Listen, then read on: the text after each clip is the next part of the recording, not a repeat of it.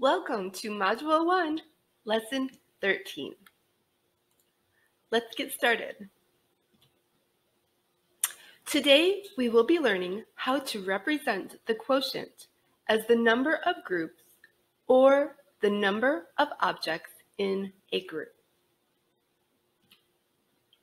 We are learning this so that we can multiply and divide fluently. We will use math in real-life situations. We will know that we are successful when we can draw a tape diagram to represent a division problem and write an equation to solve.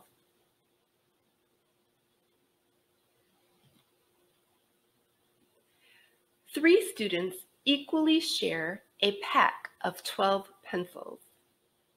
How many pencils does each student get? Three students equally share a pack of 12 pencils. How many pencils does each student get? So this is a tape diagram that has three boxes. The three boxes represent the students. It has a label at the bottom. The 12 represents how many pencils in all. So what do we want to know?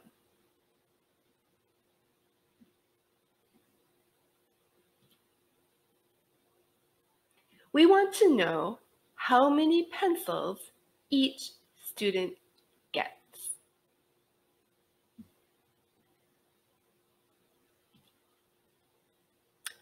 Let's give count by threes until we get to 12. Ready? 3, 6, 9, 12. We have 4 pencils in each box. So if 3 students equally share a pack of 12 pencils, each student gets 4 because 12 divided by 3 equals 4.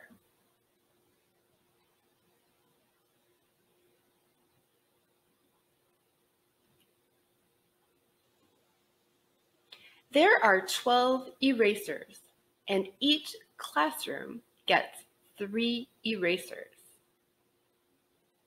How many classrooms get erasers?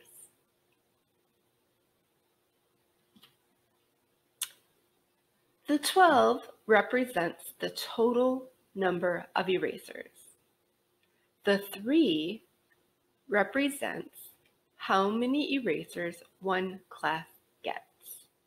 What does the box represent?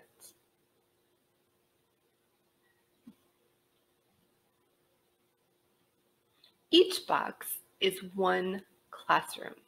So we still want to know how many classrooms there should be. Let's give count by threes until we get to 12. Ready? 3, 6, 9, 12.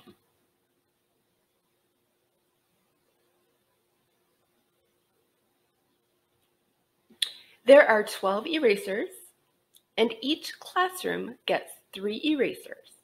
So there are 4 classrooms because 12 divided by 4 equals 3. 4 is the number of groups. 3 is how many in each group. And the 12 is how many in all.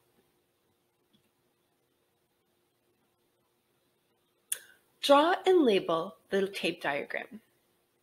How many in each group? How many groups? How many in all? So we don't know how many are in all, but we do know how many are in each group and how many groups there are. So we can label that there are 5 in each group, and we can write that there are 3 groups. So this would be the divisor. We don't know how many there are in all. So we cannot label the bottom number. However, if we go ahead and put an equal number in each box, we can say that there are 5, 10, 15 in all. And now we can label the bottom number. So this bracket stretches across the bar diagram. We have 5, 10, 15. So our label is 15.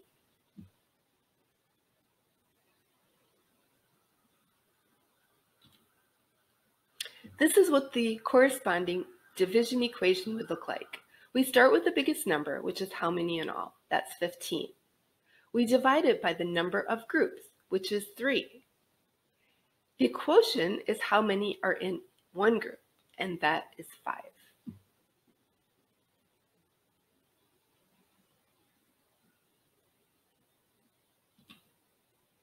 Okay, let's use those skills with our read, draw, write question. We're going to read and annotate the question. We're going to draw a picture to solve the problem. And then finally, we're going to write sentences to explain our answer. So this is one that we'll do together. You're going to need paper and pencil or a dry erase board, or you can work on a Google Jamboard, and I'll show you how to do that. So if you need to pause the video to get materials, now would be a good time. All right, I'm going to read the question first and annotate it. So I need my pen tool ready. Uncle Jack brings 3 fishing poles to the river. This is a number. In math, numbers are always important. 3 fishing poles. He catches an equal number of fish with each pole. Equal number of fish with each pole. So each pole is a group, right? So we need to know how many fish for each pole. How many does he catch with each pole? If he catches 12 fish in all, how many fish does he catch with each pole? Draw and label a tape diagram and write a division equation to solve. Okay, I'm going to my Google Jamboard. If you have access to Google, you can do this with me by typing jamboard.google.com. If you need a link, look in the description box below. I'm clicking the plus sign to open a new Jamboard. And I'm clicking the pen tool and choosing a color. I'm going back to my question now. I want to be very precise about the information I'm using, so I'm double checking. 3 fishing poles, equal number of fish with each pole, 12 fish in all. So I know that there are 3 groups. I know there are 12 in all. I need to know how many in each group. So I have the 12 at the bottom. And I have 3 groups, right? What I don't know, how many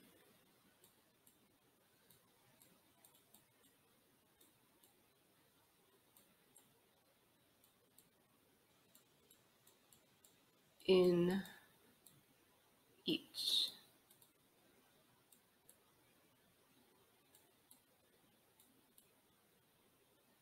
All right, so what I'm going to do is I'm going to put 1 in each box and make equal numbers of groups and till I get to 12 and see what I've got. 1, 2, 3, 4, 5, 6, 7, 8, 9, 10, 11, 12. Okay, now I can see that I have 4 X's or 4 fish for each group or each pole. So 4. These are my number of poles. It's 3, right?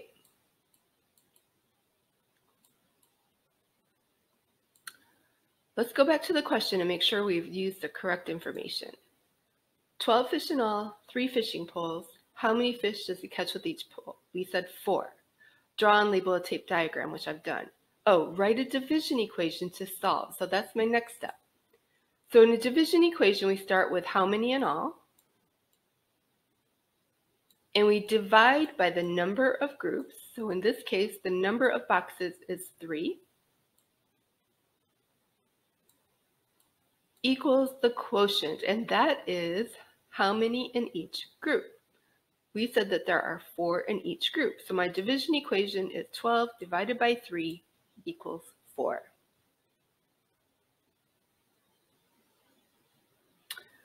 Okay, let's go back to our question one more time and make sure that we use words from the question in our answer. How many fish does he catch with each pole? Uncle Jack catches 4 fish with each pole. Uncle Jack catches 4 fish with each pole. I found that 12 divided by 3 equals 4. All right. So I've got my tape diagram, I've got my division equation, and now I have my sentence. Uncle Jack catches 4 fish with each pole. I found that 12 divided by 3 equals 4. Let's check our answer.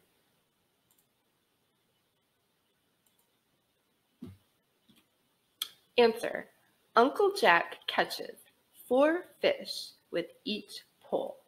I solved 12 divided by 3 equals 4. We did it. Okay, now it's your turn to solve a read, draw, write question on your own. So this is the question. I'm going to read it for you. When I'm finished, you can pause the video and read it again to yourself. You'll want to find the important information, and then you'll draw a math model to help you solve the equation. And we've been working with tape diagrams, so maybe you want to try a tape diagram. If it tells you a specific model to draw, you definitely need to include that. Finally, the last step is to write your sentence, which tells exactly what the answer is, including words from the question, and it explains how you arrived at your answer. Okay, I'm going to read it for you. Austin has 18 dog treats. He gives 3 treats to each of his dogs. How many dogs does Austin have? Draw and label a tape diagram and write a division equation to solve.